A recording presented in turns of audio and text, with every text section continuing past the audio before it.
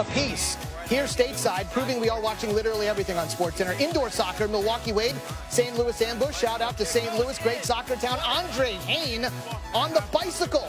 The excellent control and the finish. And I know you're dying to know, yes, the Wade would win it by a final of 4-3. Must see, indeed.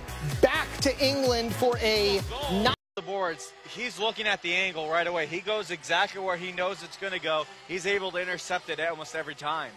The bicycle kick goes in. What an unbelievable goal by Hayne, and it's a tie game. That's going to be on Sportscenter top 10. That was an absolutely phenomenal strike. You know, he did a bicycle kick in the first game this season. Let's check out the replay now, Patrick. What an absolutely phenomenal finish.